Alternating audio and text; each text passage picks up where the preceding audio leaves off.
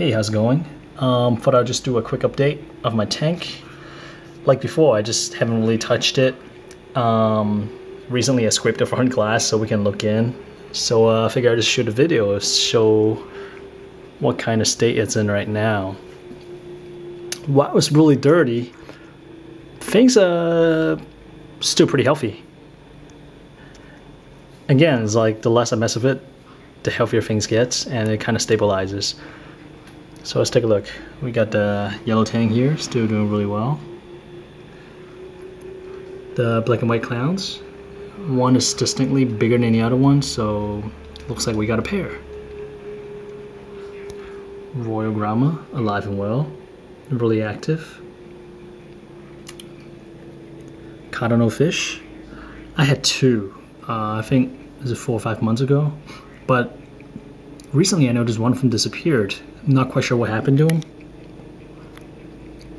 Either passed away, found an enemy, or jumped out and my dog ate him. Not sure. But eating like a pig, doing great. Not sure if I add another one. We'll see. Coral wise, things are doing well. Rose anemone, still got 3 of them. 2 up there, 2 smaller ones up there, and the big one. The big one actually roamed for a little bit. I thought it was gonna split, but no, it just kind of roamed back in place.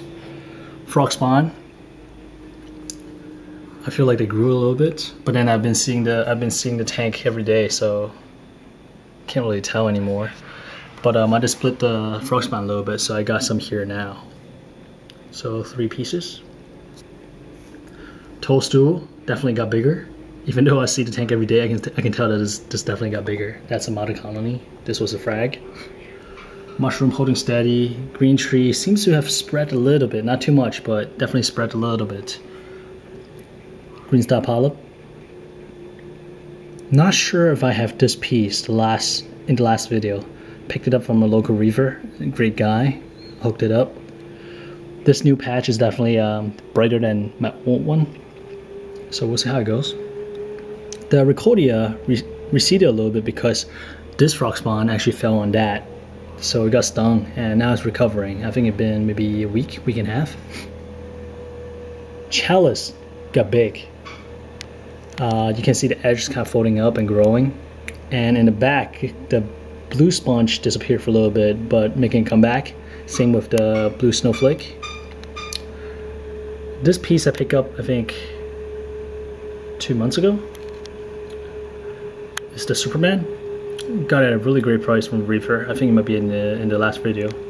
I had to move it from up here down on the sand bed because an enemy roamed and they kind of encroaching on that place. So I have to move them real quick. So I'm trying to find a new spot for this. Gorgonian actually making a comeback. It was I had some algae growing on it. Did some water change, blew it away, and it's doing well now. In the back, you probably cannot see it. There's a staghorn hermit that I picked up, I think, over the new year, and it's doing well. It's doing well. The staghorn is kind of holding on too. This right here, the Lords, the red one up front, it receded twice because it got flipped over, probably by snails or hermits. And then whenever I flip it back, it just kind of regrew really fast. So I feel like if I did not let it get flipped over that 2 times, it would be a lot bigger, but hey, you know. Candy cane doing well. It's growing into the semisphere. Mushroom holding steady. Now one issue I have, it's the red cyanobacteria on the sand bed, and some green algae on the back wall. Actually, green algae is not that bad. It did not really grow. I just have not scraped them off. So green algae is actually holding steady. But the red slime algae, well, I mean, I call it algae, but it's actually bacteria, that has been coming back. I mean, it's not too bad. And in a lot of tanks, they do have it. But because there's so many things that can cause it, I can't really narrow it down.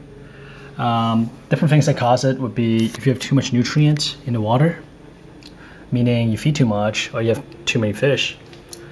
If you have really low oxygen level in the water, all right, that causes it as well. And also, if your water flow is not enough, that would also cause a buildup of the red slime. Now it's hard to pinpoint what it is. Maybe it's like multiple vectors. So I don't know.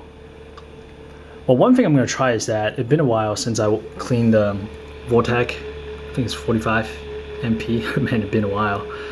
And the power definitely decreased. So maybe the water flow got a little bit lower. What people say I can do is put it in vinegar solution to kind of just like get rid of the calcium deposit. So I'll do that. That should increase the water flow. Feeding wise, I cut back slightly. I mean, I can't really cut back too much because of the fish I have. So hopefully that'll help us well, and we'll see long term. I guess the one thing that worked against me is that I do not have a sump, so I cannot really put like a skimmer. And also, if you look in the back, rookie mistake. I didn't think I'll set up a tank and keep it long term here in the new house, so that's why I didn't. I just set the tank up for fun. I didn't leave any room in the back, so I cannot even do a hang on the back refrigerant where I can hang a skimmer. So essentially, I have one big fishbowl with Vortec pushing water. So, but I just gotta deal with it and make things work. So far, it's going decent. I think it's going decent. I haven't been putting too much time into it, but things seem healthy. I'm really glad. And I guess I'll make another update video later on. I do plan to maybe tweak the aquascape a little bit, clean up the sand bed, maybe add some new sand, because I guess like been a while since I added sand. Each time I do a water change, I take some sand out. Oh, there's an urchin. Urchin's doing well. Definitely got bigger. Yep. So that's pretty much it. Just intermediate updates. Nothing too major. Things are happy, except for the cardinal fish that died. Rest in peace. Well then. Until next time. Gotta feed this guy. Yeah. All right.